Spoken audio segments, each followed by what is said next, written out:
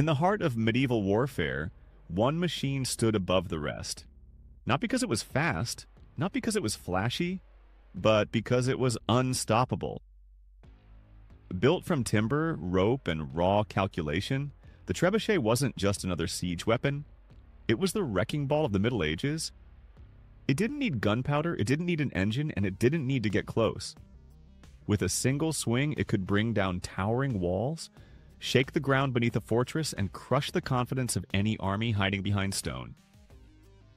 In this video, we dive deep into the brutal power, the engineering genius, and the psychological dominance of the trebuchet, medieval history's deadliest artillery machine.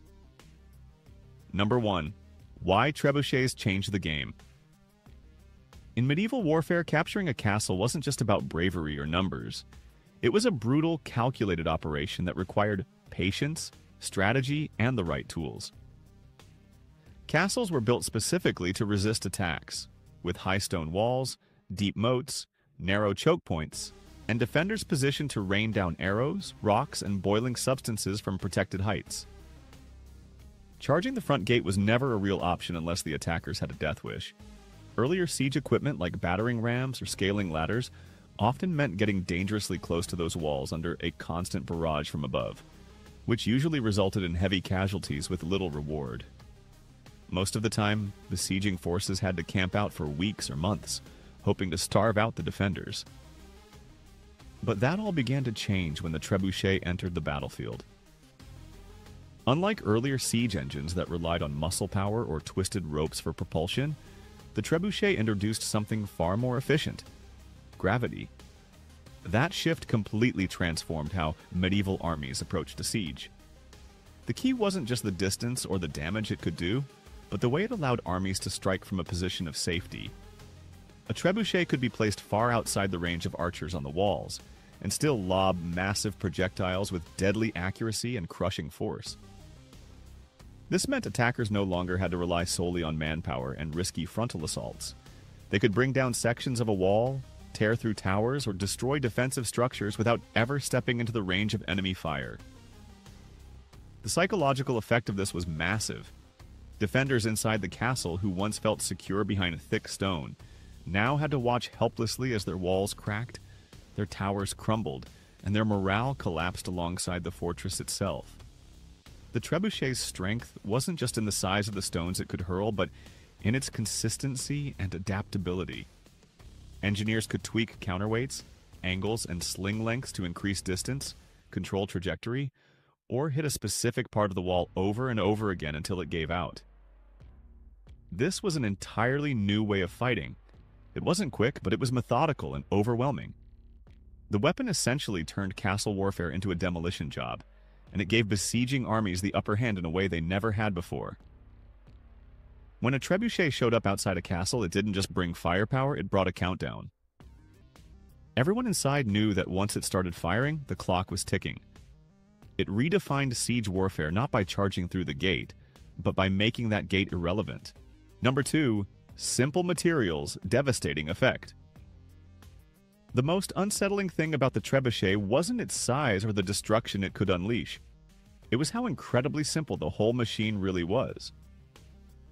While many medieval innovations relied on complex mechanisms or rare materials, this engine of war was built using resources available in almost every region where conflict erupted. What made it dangerous wasn't advanced technology, but the clever use of basic principles that turned ordinary timber and rope into a force capable of flattening a fortress. The core structure was straightforward: a sturdy wooden frame, a long beam mounted on a central axle, a sling attached to one end, and a massive counterweight hanging from the other. Once assembled and balanced, this system worked almost like a giant lever, but one designed specifically to break things. What truly set the trebuchet apart was how effectively it turned weight and gravity into raw power. When the counterweight, often several tons of stone or lead, was released, it dropped straight down, and the beam snapped upward with tremendous force. This sudden burst of energy flung the projectile from the sling, hurling it high into the air and sending it crashing into enemy defenses with terrifying momentum. These weren't just random throws into open ground either. Crews trained specifically to fine-tune their aim, working together to adjust tension, angle, and timing with surprising precision.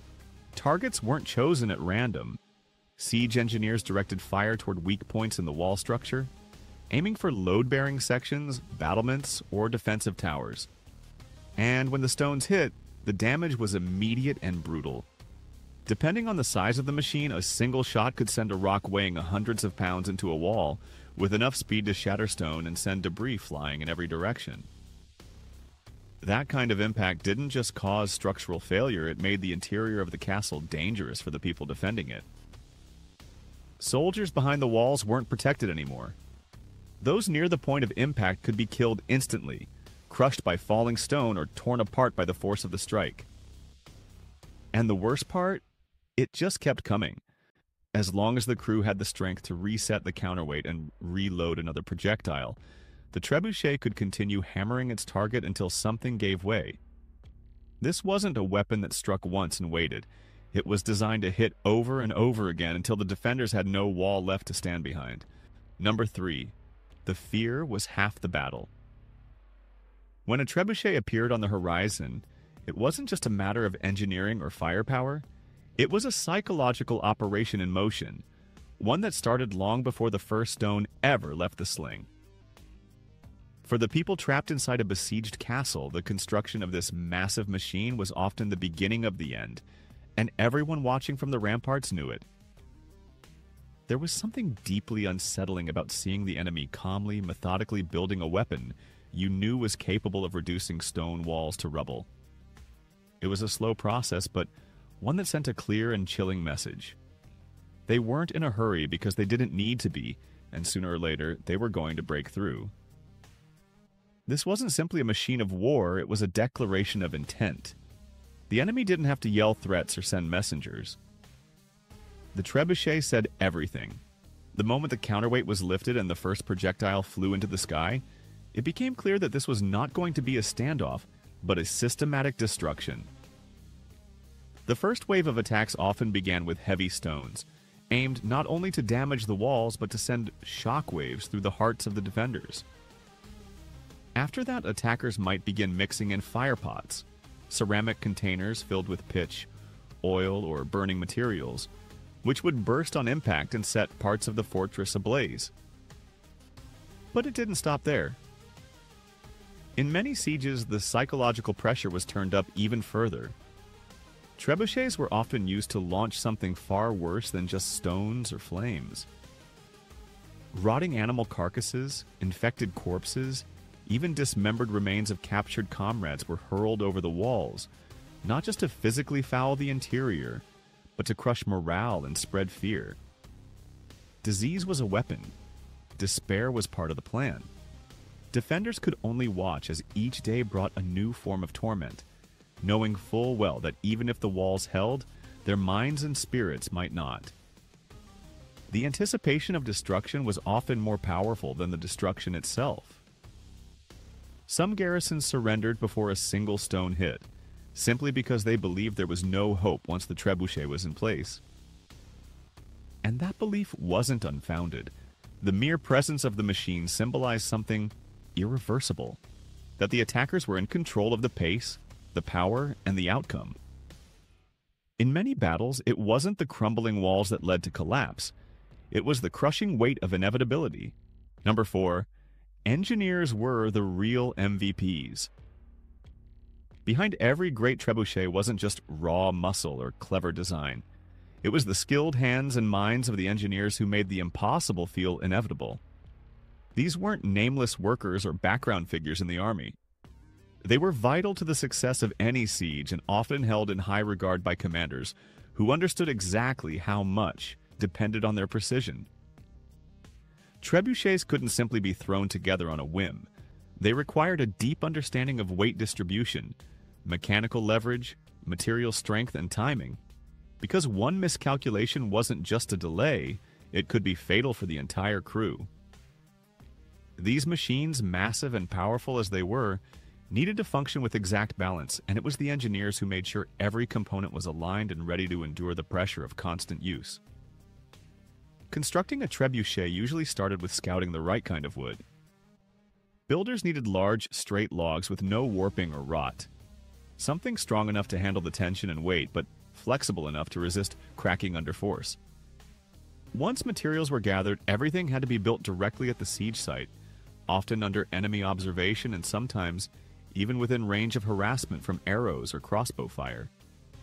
This meant engineers and builders worked quickly but carefully, using iron brackets, custom-cut joints, and reinforced pivots to make sure the structure would hold up through repeated firings. The counterweight mechanism alone had to be perfectly balanced, or the projectile would either fall short, veer off wildly, or worse, spin backward and endanger the crew.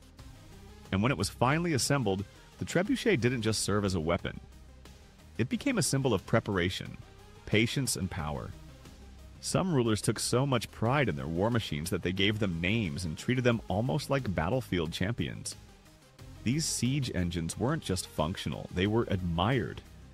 During longer campaigns, trebuchet duels even occurred, with opposing sides setting up their own machines and trading shots across the field, testing range, accuracy, and engineering skill in what felt more like brutal artillery chess than typical hand-to-hand combat. What made the engineers truly stand out wasn't just their ability to build these massive devices, but their calm under pressure.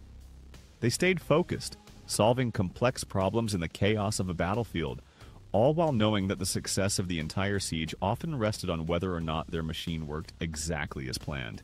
Number 5. It wasn't just big, it was smart. What made the trebuchet truly stand out on the medieval battlefield wasn't simply the size of the machine or the weight of the projectiles it could hurl. It was the level of control, consistency, and precision that commanders and engineers could achieve with it. While other siege weapons relied on twisted ropes or early and unpredictable gunpowder mechanisms, the trebuchet operated on something far more stable: gravity. That gave it a level of reliability that other machines at the time simply couldn't match. Unlike torsion-based engines, which gradually lost power as ropes stretched or snapped under tension, the trebuchet delivered force through a counterweight system that didn't weaken with time, which meant it could fire shot after shot with almost the same power, even after repeated use. More importantly, it wasn't just about power, it was about smart targeting. With enough practice and the right adjustments, trebuchet crews could zero in on specific parts of a structure. Engineers would experiment with the length of the sling, shift the pivot point, or add weight incrementally to dial in the exact trajectory they needed. Once they locked in on a target, whether it was a corner tower, a section of wall with visible cracks, or the central gate itself, they could keep landing projectiles within a few meters of the same impact zone. That consistency wasn't just helpful, it was devastating. Walls could only absorb so much before they started to buckle, and with repeated hits in the same place, even the strongest fortifications eventually gave way. Some armies took it even further, customizing the ammunition for specific effects. Rough, jagged stones were chosen when maximum shattering force was needed, while smoother, rounder stones were used for longer range and more stable flight paths. In some cases, they even used bundled stone clusters or fire pods when aiming to damage both structures and people. That kind of tactical flexibility made the trebuchet more than a simple bludgeoning tool. It was a siege weapon that could be fine-tuned and adjusted like a modern piece of artillery. What this created on the battlefield wasn't just destruction, it was systematic elimination. Defenders quickly learned that once a trebuchet found its mark, it would keep pounding that same location relentlessly, not just weakening the structure, but wearing down the morale of those inside. The fear wasn't only in the initial impact, but in the realization that every shot after would land just as hard, in the exact same place until everything collapsed. Number 6.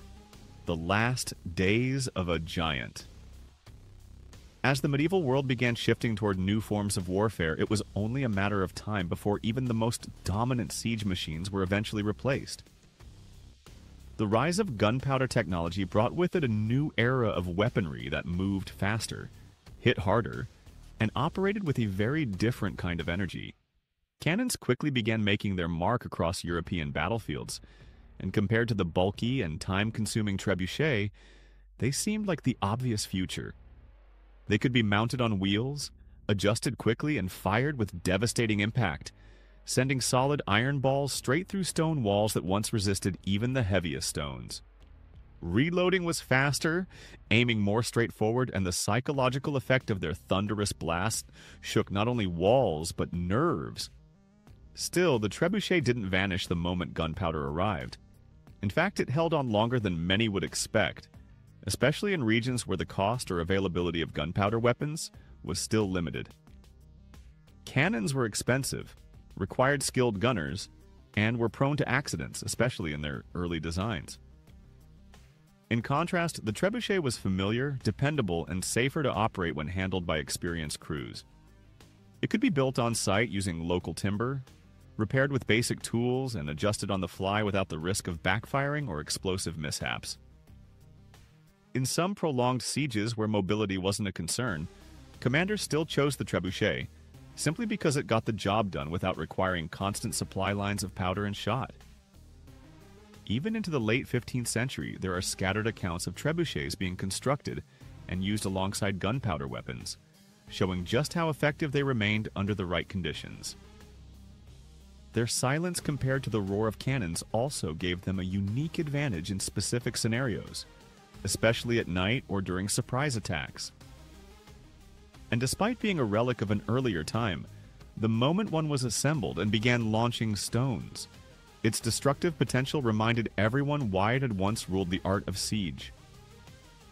Its decline wasn't due to failure, it was simply overtaken by progress. But that doesn't change what it represented. The trebuchet was more than a weapon. It was a signal of inevitability, a methodical force that chipped away at even the mightiest strongholds. For centuries, it shaped the outcome of wars, brought kingdoms to their knees, and stood as a towering symbol of precision through sheer force.